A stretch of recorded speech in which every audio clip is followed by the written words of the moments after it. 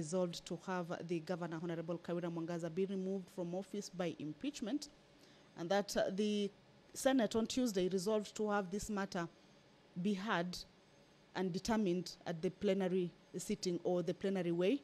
Remember, the Senate last week found itself a bit sharply divided on how to, or rather the best approach to hear and determine this case, and the majority of the numbers resolved to have the matter be heard and determined at the plenary sitting.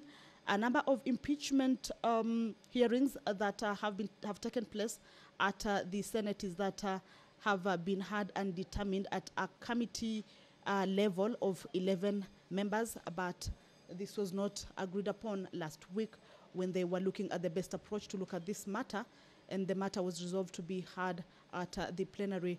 So this marks the first sitting and first day to hear the impeachment proposal as forwarded to the Senate. And this morning the House was to sit, get a communication from the Speaker and guide them on how to go about the case. Then the members were to proceed on a pre-hearing meeting, or rather retreat on a pre-hearing meeting in a closed-door session, then resume the sittings and be open to the public at around 11 a.m. So up until now, the chair, or rather the Speaker, has taken the seat. A few members are in the chambers, but the quorum is the elephant in the house. It has not been achieved yet. 15 members have not been able to make their way to the chambers to enable the House to commence its business. Of course, we can say that is paralyzing the House business this morning. And of course, we will be waiting to see whether the quorum is achieved. If this quorum bell that is currently underway, it is another 10-minute quorum bell that is underway. It's a 10-minute. If the number is not achieved at the lapse of these 10 minutes, then it will be a cumulative of 30 minutes of waiting for the senators to make their way to the chambers for this sitting. Is it because it is a chilly morning, or maybe they thought that the sitting will start at 9:30? We will be waiting to see how that pans out. But as it is that today's morning sitting was the commencement or mark the beginning of the impeachment hearing of the governor of Meru. This is Honorable Kawira Mwangaza, having been accused of 7 charges by the County Assembly of Meru, and forwarded these charges and its resolution to the Senate to have the matter investigated and determined. 7 charges facing the governor. Earlier on, we looked at 4 charges. The 5th charge is that the governor is accused of contempt of court. She's said to have grossly violated Article 10 and 73 of the Constitution, Section 7 of the Leadership and Integrity Act, and Section 10 of the Public Officers Ethics Act, by engaging in a contumacious, stubborn refusal to obey lawful court orders. Charge number 6 that the governor is accused of is that illegally naming a public road after her husband. This includes grossly violated Articles 10 and 73 of the Constitution and Sections 7 and 11, 1C of the Meru County Owners and Awards Act 2018 by naming a public road after her husband without following the applicable statutory procedures. The last charge that the governor is being accused of is the contempt of the assembly. She is said to have refused to honor summons from the County Assembly's Sectoral Committee on Justice, Legal Affairs and Cohesion to answer questions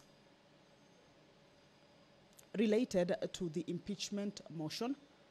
Also directed her chief of staff to send a contemptuous letter to the assembly in response to the summons for her to appear before the sectoral committee. And through the CECM Finance, this is the Minister of Finance at the county level, and the county secretary refused to furnish documents to the assembly on the grounds that an audit process was underway and that the matters raised by the assembly were sub judice.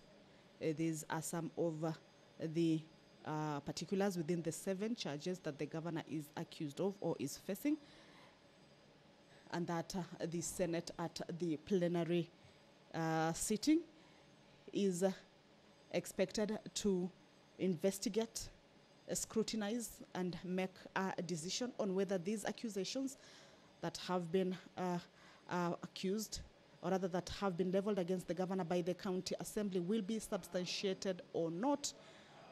But remember, these accusations will be heard and determined at the plenary sitting, or rather the plenary sitting way. On Saturday, the 2 parties, the 2 sides forwarded, it was the last day for the 2 parties to be able to forward their submissions to the Senate.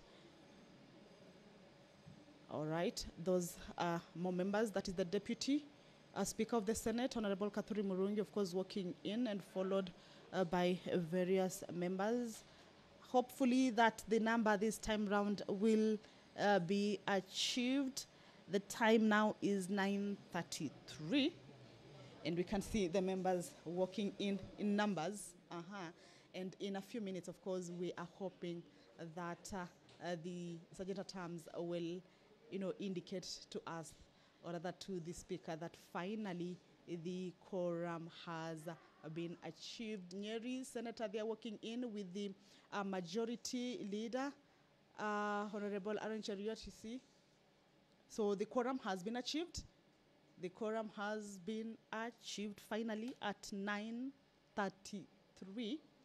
So allow me to hand you over to this live broadcast. Good morning.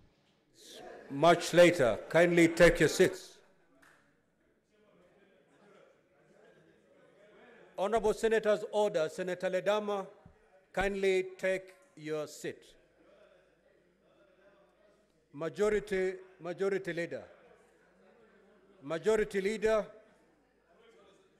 you should be helping the chair to bring calm in the House.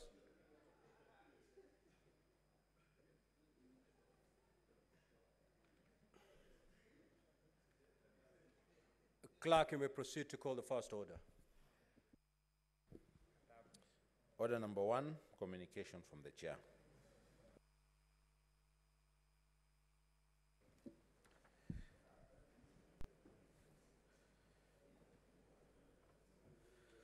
Now, honorable senators, you will recall that at the sitting of the Senate held on Thursday, 2nd November 2023, I appointed Tuesday 7th and Wednesday 8th November 2023 as the days when the Senate will hear the charges for the proposed removal from office by impeachment of Honorable Kawira Mwangaza, the Governor of Meru County.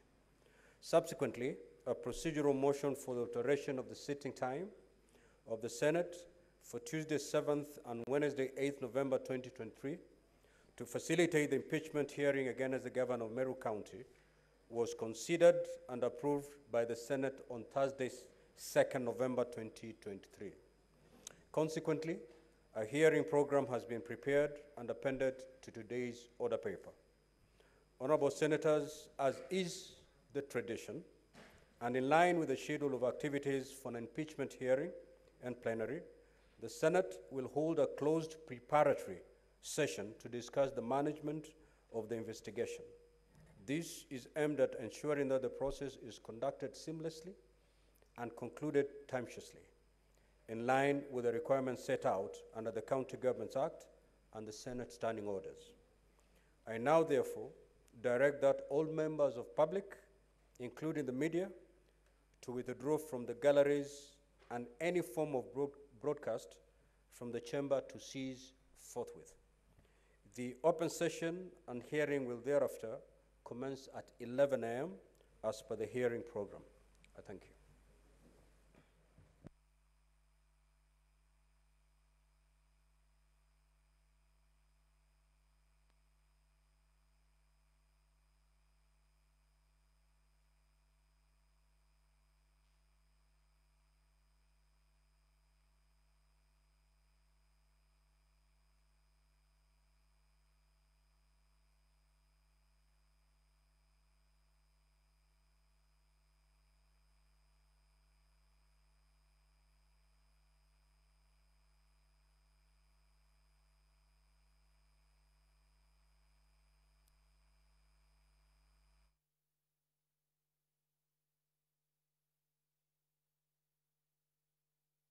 Well, as I had indicated earlier, is that the Speaker was to make a communication to the senators, guiding them on how the process will be going, and that communication has been made.